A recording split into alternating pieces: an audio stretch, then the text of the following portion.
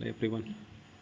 Now I have cut this 39 bricks through Shaktivel variety from Pondicherry. I have cut into two halves.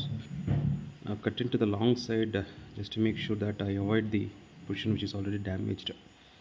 தமிழக பலா விவசாயிகளுக்கு 39 BRICS திரு சக்திவேல் விவசாயி ரகம் பாண்டிச்சேரியிலிருந்து ஒரு 10.45 கிலோ எடையுள்ள பழத்தை கட் பண்ணியிருக்கேன்.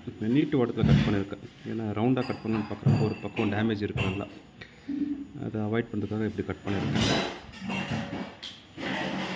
ஆல்மோஸ்ட் இதில் பாலே கிடையாது, கம்மை சுத்தமாக இல்லை, 0%.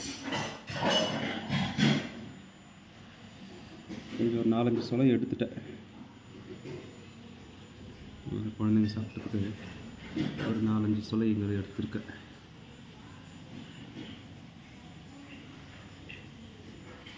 இதுன்னு பார்க்குறப்போ ஒரு தோல் ஒரு 0.5 சென்டிமீட்டர் தான் அந்த தோல். நிறைய வரைக்கும் 1 சென்டிமீட்டர் மேலே இருக்கும். இதில் ஒரு 0.5 தான் சென்டிமீட்டர், 0.5 சென்டிமீட்டர் தான் தோல். So in this variety I see it's almost gumless. There is zero gum. I have not seen any even single drop of gum. And the rind is looks like only 0.5 centimeter. And the flakes are also of a good length. And flakes are also of a good thickness. சொலைகள் நல்லா லென்த்தாக தெரியுது, நல்லா கனமாகவும் இருக்குது சொலைகள். தோலும் பாருங்கள், ஒரு 0.5 centimetre தான் இருக்குது தோலுக்கு, ரொம்ப பெருசாகவும் தெரியல. தண்டம் ஆல்மோஸ்ட் ரொம்ப கம்மி தான் எனக்கு. இந்த சைஸ் பழத்துக்கு ஒரு 10.45 10.5 கேஜின்னு வச்சுக்கோங்களேன். அந்த சைஸுக்கான தண்டு கம்மி தான். So here also it is damaged. Okay,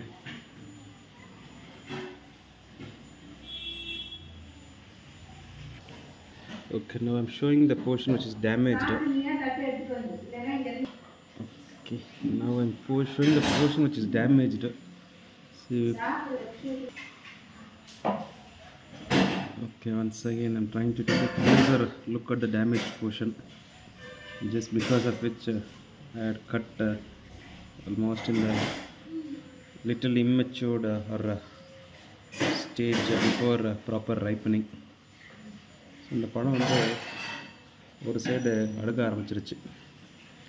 நேற்று நைட்டு கொஞ்சம் பரவாயில்லாமல் இருந்தது, பட் இன்றைக்கி மார்னிங் ஆக்சுவலாக வெடிச்சிருச்சு. பழம் டேமேஜ் ஆனதால் கொஞ்சம் லைட்டாக பாருங்கள், ரொம்ப டேமேஜ் அதிகமாக தெரிஞ்சதால் இது வேறு வழியெல்லாம் கட் பண்ண வேண்டிய necessity.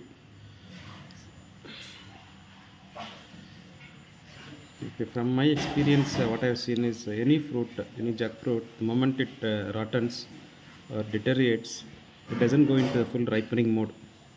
Instead it starts escalating into this rottening phase. So என்னோட இதில் பார்க்குறப்போ பழம் ஒன்ஸ் அழுக ஆரம்பிச்சதுன்னா அது ஃபுல்லாக பழுக்க வருறதில்ல. அந்த பழங்கள் அது அழுக, அந்த ஸ்மெல்லு, டேஸ்ட்டு எல்லாமே இந்த அழுகிற அந்த ராட்டன் அதுதான் டாமினேட் பண்ண ஆரம்பிக்குது. அதனால் அந்த மாதிரி ஸ்டேஜில் இருக்கப்போ அந்த பழத்தை கட் பண்ணுறது ரொம்ப பெஸ்ட்டு.